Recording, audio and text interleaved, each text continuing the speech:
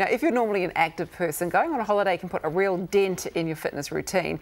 Our next guests recognised how difficult it can be to combine exercise with travel, so they launched a tour around New Zealand for active travellers. Good morning, Katie and Curtis. Morning, Mel. Lovely to have you here. This sounds right up my alley, actually. Your company's called FitTiki. So how did you come up with the idea? So basically we did some travelling around the US and Thailand.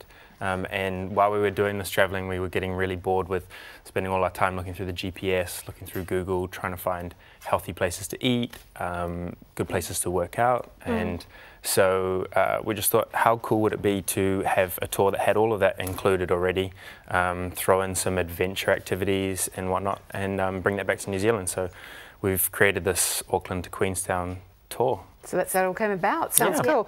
Katie, what are the biggest traps you found when you were travelling? Because you just come back from Thailand and all over the place, haven't you? Yeah, so basically the biggest traps for most people, and sometimes even Kurt and I, is the inconsistency and break of routine. So, you know, here we exercise like 6 days a week and stuff like that, and it all fits in. Yeah. But when we go overseas, there's heaps of stuff we want to see and do and things like that. So it's basically a break in that, plus adding on a whole lot of extra yummy food, throw in some cocktails, and you're looking at a few extra kgs coming back. Yeah, because the thing is, when you go away on holiday too, you do want to enjoy yourself, and you don't want to go, can't have that pina colada, you know, it's going to go straight to here. You want to enjoy yourselves, don't you? But it can be difficult to find that fitness routine. So what would your best tips be for people wanting to keep up their activity level then when they're travelling?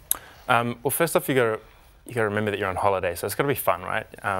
Just because it's fitness, you don't have to go to the hole-in-the-wall hotel gym. Lots of places. Usually they're about that big. Yeah, exactly. And they're dingy, and you're on holiday. And they smell.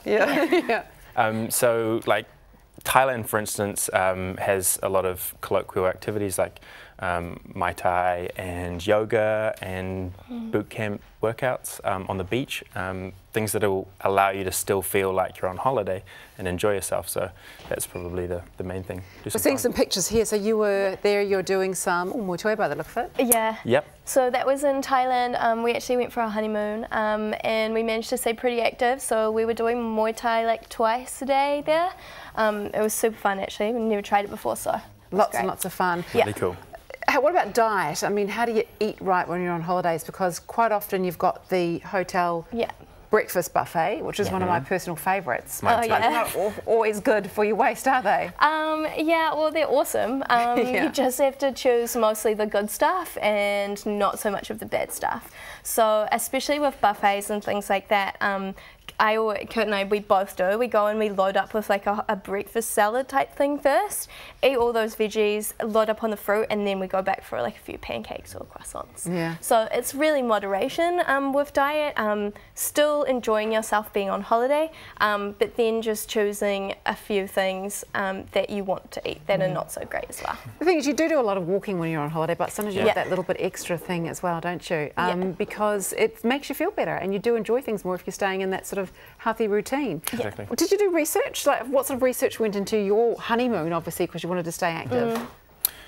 With the honeymoon, actually, we didn't do too much research on the fitness side of things. It was quite funny. We ended up travelling about 3 or 4 hours to get to a gym. So that was kind of where our frustration really came about. And that's when you went, there could be something here. Yeah, exactly. So I was quite lucky that Kurt actually planned the whole honeymoon for me. Good. So yeah, what a guy. But yeah, so we had to, I'm pretty sure one day we were staying on an island and we had to ferry from the island to get to the CrossFit gym because Kurt was doing the open. So it was a bit of a mission, but we got there in the end. God, that is such dedication. Why do you think exercise though is so important? I mean, you can't just pick up, well, why can't you just pick up when you left off, when you get back from holiday? Yeah, well, to be honest, you can. If you're going away for something like 2 weeks, not much is going to happen in terms of backtracking.